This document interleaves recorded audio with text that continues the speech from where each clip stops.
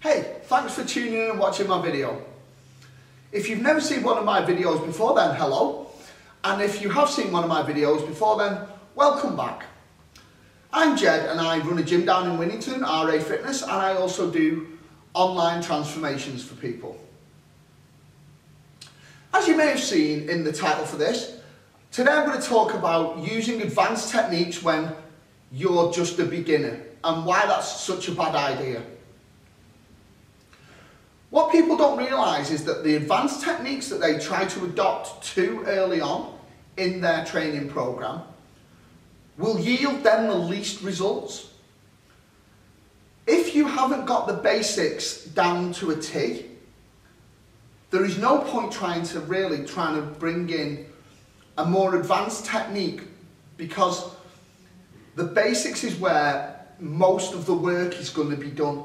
80% of what you're going to achieve is going to be by mastering the basics.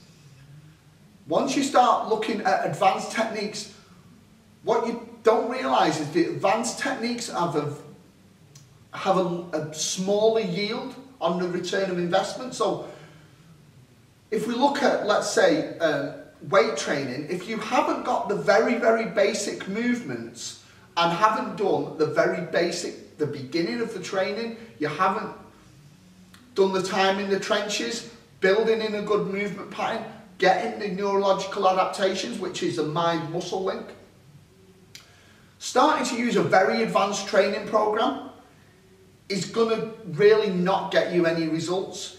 It will get you marginal results, because that's what advanced training programs do. They get you marginal gains. For somebody who's using somebody using very advanced weightlifting techniques, for instance, is looking to gain a very small percentage, put that into an Olympic cycle.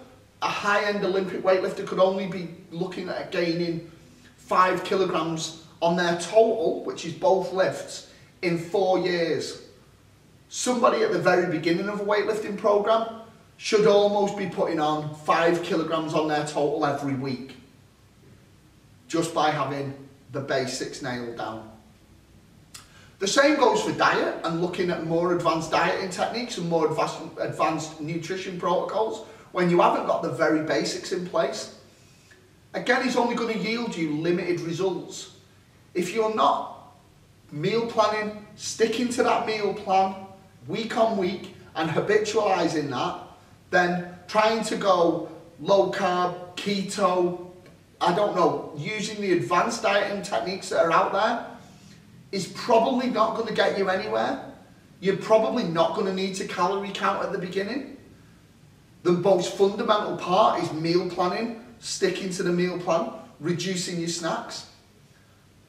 If you drink a lot of sugary drinks, get them out of your diet. And then once the basics stop yielding the results, that's when we start looking at more advanced protocols, more advanced techniques. So today's takeaway is really, before you start looking advanced, learn to master the basics. I'll quickly tell you about an experience I had where I was invited to watch the World Grappling Championships, and I went because I was expecting to see something fantastic. I was expecting to see some high manoeuvres that I would never ever seen before. And the thing that surprised me was the most advanced grapplers in the world didn't use fancy techniques. They didn't use the things that I was expecting. What they did was the basics to perfection. So if the best in the world are using the basics to perfection, why do you need to use advanced techniques at the beginning?